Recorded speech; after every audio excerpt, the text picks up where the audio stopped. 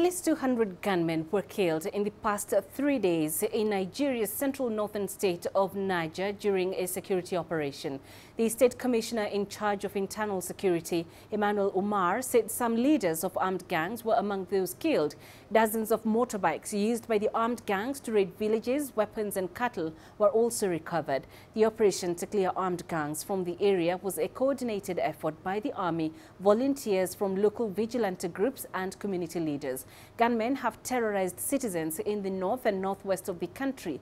Last month, President Muhammadu Buhari said the military had begun a major offensive against militants in the state of Niger. CGTN's Ajak Mangut is in Abuja and joins us live from there for more on this. Ajak, what more can you tell us about that security operation in Nigeria's central northern state of Niger?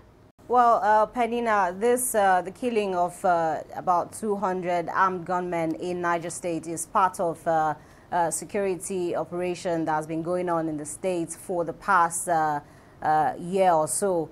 Now, the President Muhammadu Buhari directed military to deploy personnel to the state after dozens of school children were kidnapped from an Islamic school in Niger State last year. And so there's been joint operation between the police, the military, and of course local security outfits called the vigilante groups in the region.